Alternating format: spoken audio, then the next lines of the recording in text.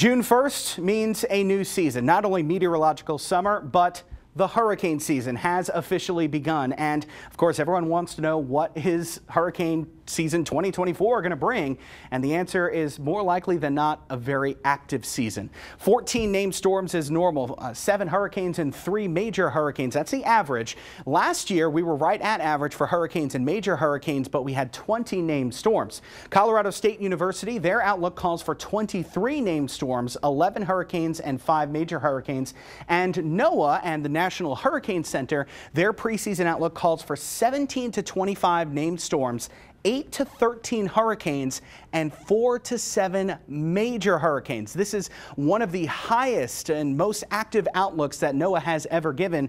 And if we get past 21 names, which is certainly possible, we would be completely exhausting the name list for this year, starting with Alberta and ending with William. Now, if we do get through the entirety of the 2024 hurricane season name list, then we would switch over to a supplemental name list. We have not yet used any of the names on this list, but back in 2020, we used the Greek alphabet, and that has since been replaced with this name list. And by the way, if any storm name is retired on the supplemental name list, it will get replaced. And this is used every single hurricane season, no changing in all the years. Now, whenever tropical storms and hurricanes form, they need water temperatures at or above 80 degrees. Of course, converging winds to help to force air upwards, and a lot of moisture, which we have in place across the tropical Atlantic. And unfortunately, even just on June 1st, take a look at how much of the Caribbean Sea, the Gulf of Mexico, and the Atlantic are already seeing sea surface temperatures at or above 80 degrees. Now, one spot that we always typically watch, especially from July into August and September, is what's called the main development region.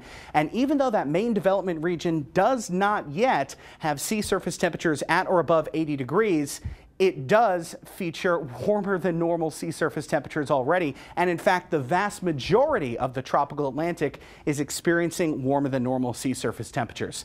Along the Gulf Coast, especially in Texas, it's the first 3 months of hurricane season, June, July, and August, that we have to watch out for. And during the month of June, tropical storms and potentially hurricanes typically form close to home, either in the Caribbean Sea, Gulf of Mexico, or off the Atlantic coast. And we have to, of course, watch anything that forms close to home, and especially so in the Caribbean Sea. The average prevailing track in June takes tropical systems usually into Texas.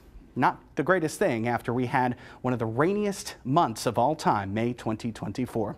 Reporting in the studio, Bellafiore, KWTX News 10.